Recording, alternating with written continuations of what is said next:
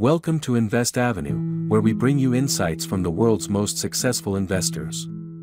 Today, we have the legendary Warren Buffett, renowned for his unparalleled investment prowess, to share his thoughts on evaluating pharmaceutical companies such as Johnson & Johnson and Sanofi.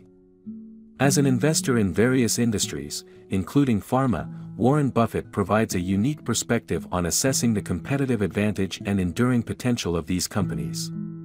Let's delve into his wisdom on navigating the ever-changing landscape of pharmaceuticals.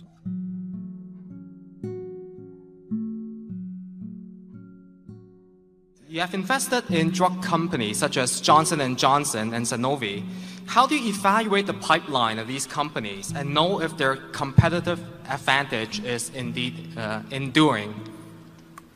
Well, that's a good question. And unlike many businesses, when we invest in something like pharma, we don't know the answer on the pipeline, and it'll be a different pipeline anyway 5 years from now. So we don't know whether Pfizer or Merck, or you name it, Johnson & Johnson, we don't know which of those will come up with a blockbuster commercial drug 3 or 4 years from now, and we don't try to assess it. What we do feel is if we have a group of those companies bought at reasonable prices, that overall pharma will do well. Maybe not quite as well as they have in the past, but they're doing something enormously important. They're doing something that should offer chances for decent profits over time. And we do not pick one by one. I could not tell you what's the number one potential in the pipeline of a J&J or Sanofi or whatever, which one you want to name.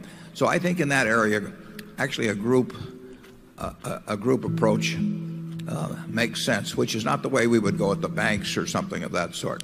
I do think if you buy pharma stocks at a reasonable multiple, a group of them, you'll probably do okay 5 or 10 years from now. I would not know how to pick the specific winner. Charlie? Well, you speak from a position where you have a monopoly of our joint knowledge about pharmacology.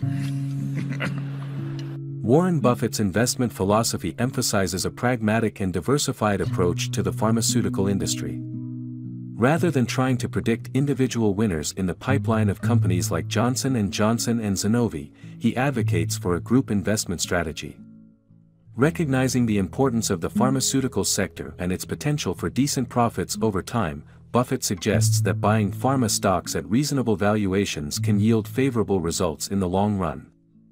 As investors, we can learn from his patient and calculated approach, recognizing that understanding every intricacy of pharmacology is not a prerequisite for successful investment in this critical sector.